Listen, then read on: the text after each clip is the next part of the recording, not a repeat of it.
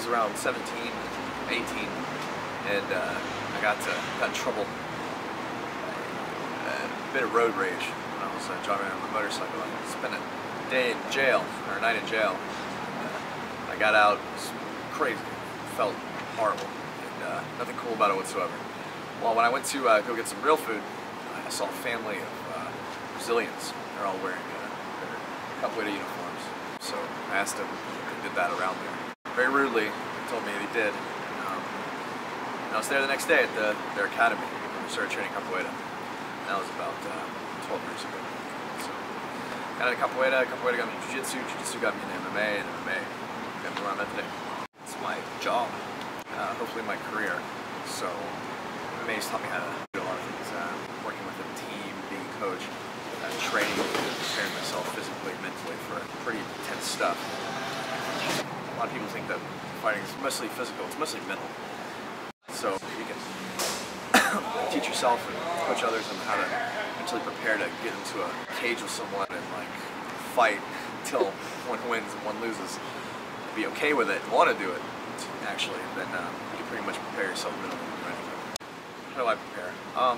Depending on the opponent, I prepare depending on his fighting style and I try to work it in my own fighting style. I've been a professional fighter for about 4 years now. My last fight was 2 months ago. I fought in Atlanta. I was supposed to fight 2 weeks ago, but my opponent and I couldn't agree at weigh-ins. So now I'm going to be competing in the strongman competition in November, which I think is about the next evolution deal for me. I'm going to help my other guys train and get ready for fights, but myself will compete in the strength competition. It's affected my life. It is my life. You know, I work at an MMA gym. I train MMA fighters. I corner MMA fighters. I'm an MMA fighter. So really, everything I do in life is centered around MMA. Before a fight, like weeks out, you know, you get really motivated. Right before a fight, though, like the day of, as I'm sitting in the locker room waiting, it's a miserable experience. I start thinking about why I'm doing this. I start second guessing myself a lot, and it's scary. During a fight, usually everything's pretty clear. You don't think a whole lot, especially once you get hit. You're just trying to outpoint the guy, outstrike him, you know, out-wrestle him, that sort of thing.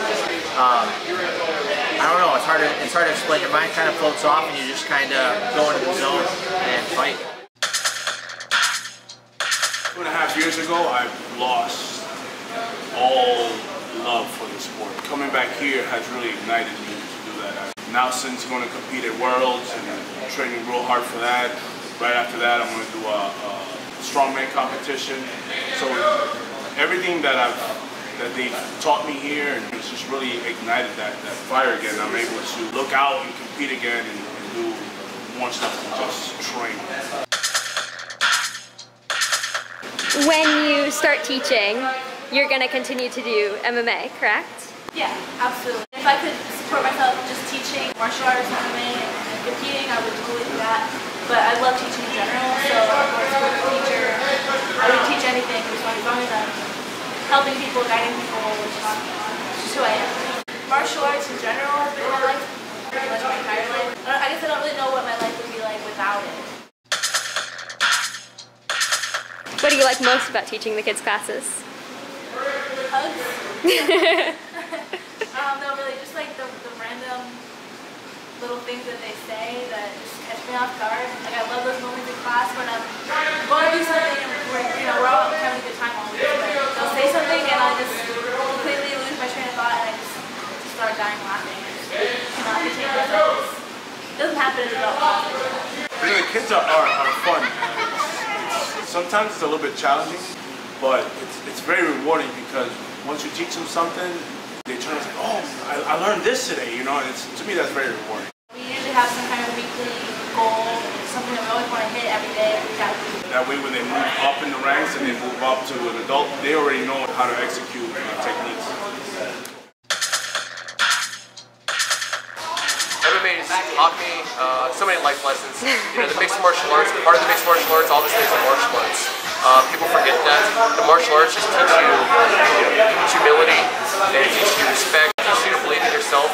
If you're lacking in an area, it teaches you to try hard and push through even when you're down on points, and that can be applied to any aspect of life. That you don't quit, you try your hardest. and make it work and come back on top.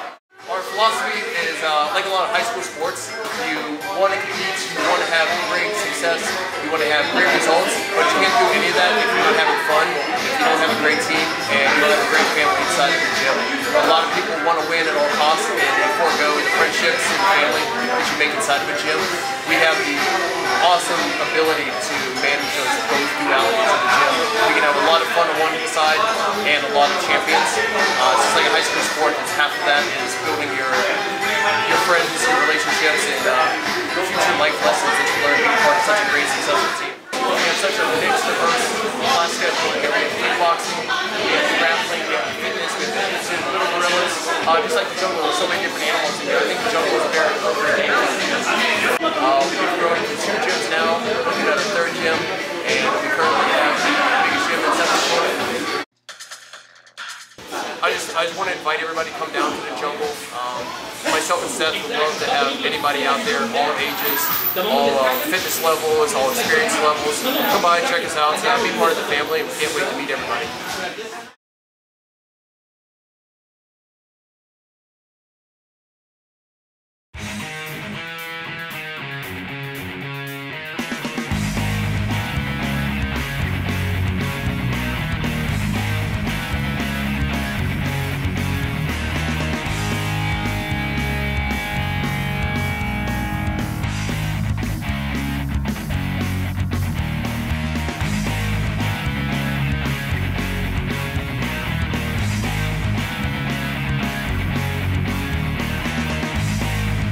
Maybe I'll do both.